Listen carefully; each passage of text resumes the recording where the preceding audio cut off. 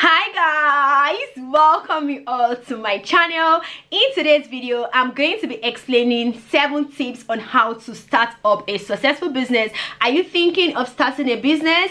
Do you want to own a successful business? Then this video is for you. I'm going to be sharing tips on how to start up a successful business. In case you are joining me here for the first time, I am a fashion designer and I own a fashion brand called TD Designs, where we produce African dresses such as your prom dresses, maternity dress, couples outfits, kiddies wear. The link to the website is going to be in the description box below and you can go ahead and place your order. I'm also going to be giving out 10% discount. Use the discount code entrepreneur. So you want to start up a business, the moment you have that thought or idea of starting up a business, I know you are going to be scared, and let me tell you questions you are definitely asking yourself. What kind of business should I start? Now the next one you're going to say is, how much is this going to cost me? Of course, every business requires capital, and money is also like a major goal for every business to start up and also to run every business. However, the cost you need for a business totally depends on how big your business is and also the nature of your business. There are certain businesses that you might want to start up and you really don't need so much capital, and while there are some business that you definitely need capital for you to kick off. It all depends on the type of business, the nature of the business, and how big you want your business to get up to.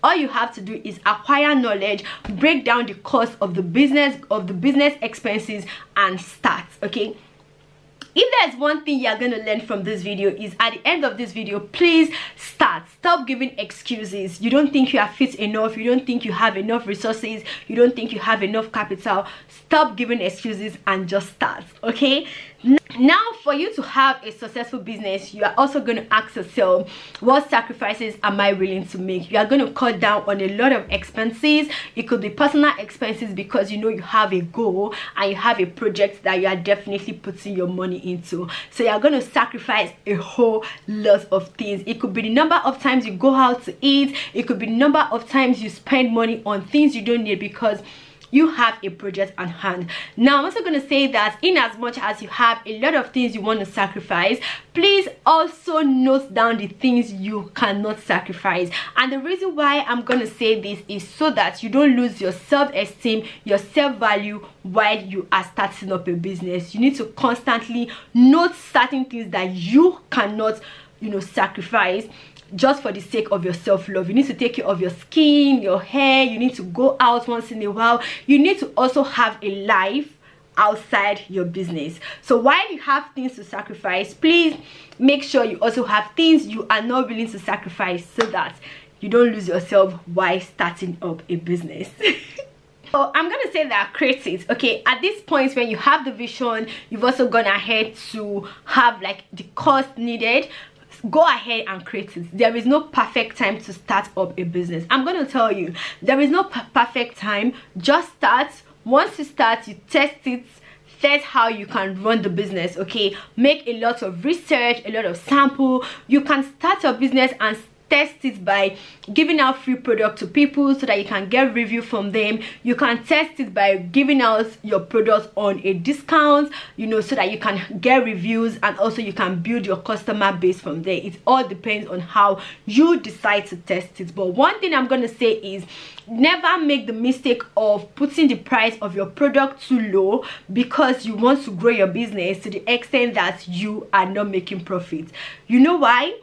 Once you set a price for your product and you have customer base trusting you based on that price, the moment you increase the price, some of your customer base are going to drop because they believe that you gave them this product or this service for X price. So why are you increasing it to Y when you can still render the same service? So in as much as you are testing it, please try to have like a line that you cannot cross in terms of the price. You also need to ask yourself that, am I maximizing my resources? resources. So you want to start up a YouTube channel, for an example, you have a smartphone, use it. You want to start up your business, you have something little you can start with, use it. Okay, while you are waiting to have like a big gadget, a big camera, this big equipment, this industrial machine, you can start with what you have. So what you have could be starting with a local machine or getting a tailor to sew for you.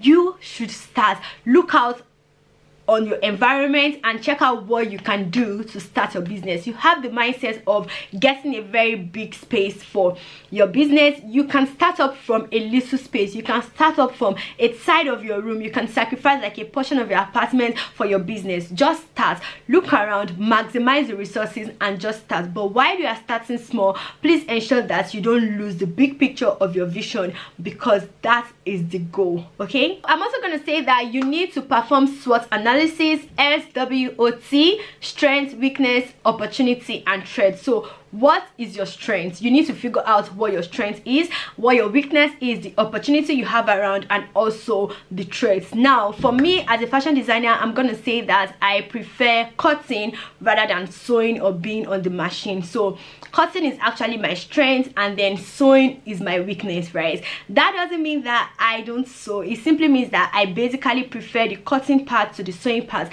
and because the cutting part is my strength, I'm going to dedicate more time to draft the pattern and to cut it myself, because this is what I love doing and that is where my strength lies. Now my weakness is sewing. I'm going to delegate that to tailors or seamstress who can come around and couple this up, so that at the end of the day I can still achieve my goal and also produce on a very large scale. So everyone has like strength and weakness. Once you are able to identify that, focus more on your strengths and try to delegate your weakness or try to work around your weakness. Now we have opportunity. What opportunity do you have? And I feel like to have or to start a successful business, we have the opportunity of social media, as long as you have a smartphone. So you have social media like your Facebook, your Instagram. Create a business page, try to create content, try to post, try to create videos. We want to see behind the scene, we want to see your content, we want to see your face. And one thing about using such opportunities like social media is it doesn't limit your business to your geographical location. So you can stay in Lagos, for an example, or in Nigeria, but because you are very effective or you make use of social media as an opportunity, you are going to have clients from different parts of the world. That is one opportunity that everyone who owns a business should use. If you are not good at running social medias, you can also delegate it to people, or you can learn while you are starting. Now your threats are basically people who are in the same line with you. However, in as much as you know that they are your threats, please try not to copy tick for tat. Okay, like it's okay to get ideas, it's okay to see how people in the same line with you are doing it, but draw inspiration from them rather than copying exactly, because you can't do it like me, I can't do this like you. No matter how you try to copy, you cannot do it the same way as the original owner. That is why you have your own vision. We might have the same business, but our vision, our goals are totally different. So while you are looking at your threats, what are they doing, what are your competitors doing, draw inspirations from them, network with them, be friends with them, learn from them, attend seminars with them, check out what they are doing that you need to incorporate into your business and see how you can grow it, rather than copying them exactly. Now you need to plan your business. Planning is very, very important. Plan every damn details in your business, starting from your resources to your costs to your customers. You need to plan it. You need to plan everything you need. Now when it comes to planning, you can either do it manually or digitally. It all depends on how good you are and the effective method you find better. So try to plan every single details in your business, and while you plan, you also need to audit your business. Auditing cannot be overemphasized. You need to track every record of your business. What kind of fabrics do your customer like? What kind of styles are your customers into? You know, what season of the year do you usually have more sales? What season of the month do you usually have more customers? The moment you are able to track your business over a period of time, you are definitely going to find out areas or times where your business are doing better compared to where they are not, the kind of fabrics they want, and also the type of clients you have. So with your track record of auditing, you are going to know when to channel your energy, how to channel it, and who you are channeling your energy to, so that you don't end up doing the right thing at the wrong time to the wrong set of people. Audit your business. Audit your business. It could be daily, it could be weekly, it could be quarterly. You have to audit it. You have to sit down, plan, and audit your business. It is very, very important. Now you have to track your business finances. Finances is one major goal while or how your business is going to be successful. Your finances is very, very important, and I'm going to say that the ability to manage your finance, even as a small business owner, will determine how you will manage your finance when your business eventually get big. There are businesses that have gone into bankrupts not because they are not making profits, but simply because they are not able to manage their finances over a period of time, thereby acquiring different loans, and they are not able to pay up, and at the end of the day they have to close down the business. If you are able to manage your business when you are earning $100, you'll be able to manage your business when you are earning $1,000. When you are able to manage it when you are earning $1,000, you'll be able to manage your business when you are earning $1 million. So you need to manage your finances. Break down your finances. What section is going into savings? Every business should have savings. Okay, what section is going into investment? So investment as a fashion designer could be a fabric, it could be a machine, it could be importation of fabrics, it could be, you have an investment for your business. You have something you need in your business to increase the productivity. You have something you need to get in your business to increase the level of output. So that could be your investment. You can have like set aside an amount of money to be used to purchase an equipment at the end of the month or at the end of every 3 months. It all depends on the income of your business and also the cost of your investment. So set a portion of the finance aside for investment, so that while you are running the business, you are also progressing. You need to set aside an amount also for the daily run or weekly run of your business. It all depends on the business you are running. And also, as an entrepreneur, either as a single person or you have staffs that are working with you, you also need to set out